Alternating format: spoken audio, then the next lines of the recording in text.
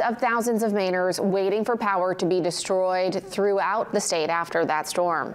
Marlia Clipston is live in Bangor tonight. She has the latest on what we heard from both those power companies today. Marlia?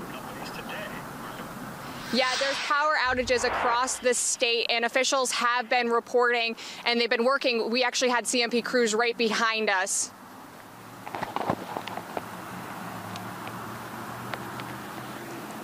We spoke with officials of both companies earlier. CMP says they have more than 3,000 reports of fallen trees and downed branches. And it's that damage that both companies say they have been assessing today, and what makes getting power restored harder in many cases.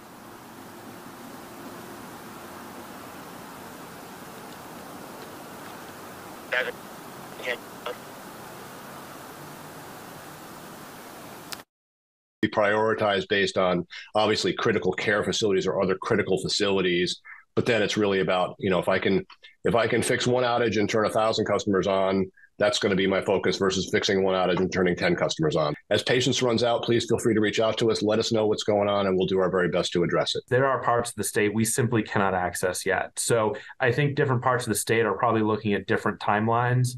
Areas where we have access to, you'll see our crews out there restoring power now. That is probably a lot closer timeline or near maybe 1, maybe 2 days from now for some. In the more interior parts of the state, areas where there is more significant flooding, that is just going to take more time, and it's hard to really put a timeline on that at this point. So both CMP and Versant said they will have a better idea over the next couple of days of more specific restoration timelines. And we will continue to report on this